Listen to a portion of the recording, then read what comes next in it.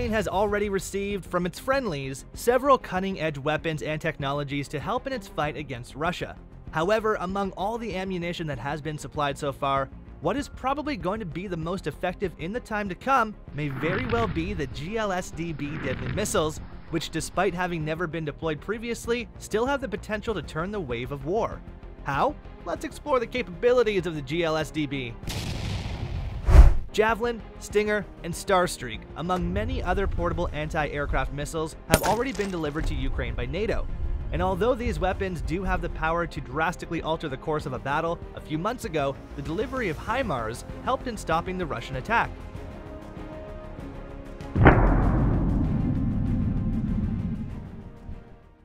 The Invaders suffered significant losses, but then why did the need for the GLSDB arise in the first place? The GLSDB stands for Ground-Launched Small Diameter Bomb. However, what you might not know is that it is also a perfect illustration of how you may create a fundamentally new weapon by fusing together two very different systems, which should have already been retired. For use in the intercompartments of stealth aircraft, the US Army created a small-sized GBU-39 SDB bomb in the early 2000s. The body of the SDB bomb was extremely slim and extended to fit more comfortably inside the aircraft's interior. It is just around 7.5 inches in diameter at 12 feet long when the wing is folded on the back and attached to the belly. The bomb's 285-pound weight and 36 pounds of impact-resistant explosives packed into a very tough steel casing enable it to penetrate reinforced and armored targets. High-accuracy inertial and satellite navigation are used to guide the projectile, and on more sophisticated variants, the munition has a probable circular deviation of no more than 5 to 8 meters. In 2008, the first bombs were sent to the Army.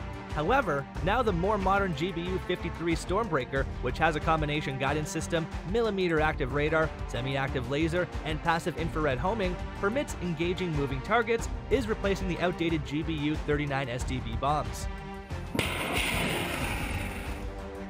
For the Afghan War, more than 45,000 GBU-39 SBD bombs were created, and more than half of them are still in reserve. In the middle of the 1990s, Boeing proposed an innovative use for the munition that involved fitting them with rocket boosters and launching them from the ground, transforming the gliding air bomb into a short-range cruise missile. Thus born was the GLSDB system, which is simply an SDB bomb attached to an M26 rocket. The GLLSDB is launched with the M142 HIMARS or M270 MLRS at a high angle to reach the maximum altitude. The rocket engine is then dropped, and the bomb opens the wing and starts to glide towards the target. However, the bomb is not just capable of gliding, it also has the ability to change direction and descend repeatedly. The GLSDB also has huge trajectory-changing capabilities. This munition's capability to turn 180 degrees and hit a target 45 miles away from the launcher was demonstrated in a test in 2017. And this is helpful in densely populated locations where there are few safe launch directions. With these powers, the launcher is able to attack several targets at once and in different directions. The maximum range of targets is often 90 miles, which is a huge improvement over the GMLRS missile's earlier shipment to Ukraine. Compared to the high explosive warhead of the GMLRS, the GLSDB's striking effect is more focused locally, but it is also far more effective against buildings and reinforced structures. During testing, this bomb managed to breach a reinforced concrete wall that was 5 feet thick around an airplane bunker. On the contrary, GLSDB's flight speed is lower than the ballistic GMLRS's flight speed, making it more susceptible to air defense. The less complex planning trajectory, lower flying altitude, the capability to conduct trajectory maneuvers, and the small size of the bomb itself, however, balance this. Also, the bomb is only $40,000 in price, considering the disposal of munitions from decommissioned airplanes and practically free rocket engines. In contrast, the GMLRS missile is estimated to cost between $100,000 and $160,000. It is important to note that only a few hundred GLMRS were enough to get Russia on its back foot, and here, the low cost of the GLSBD makes it possible for Ukraine to get thousands of these missiles. This means an infinite barrage of rockets that have double the range of a GLMRS.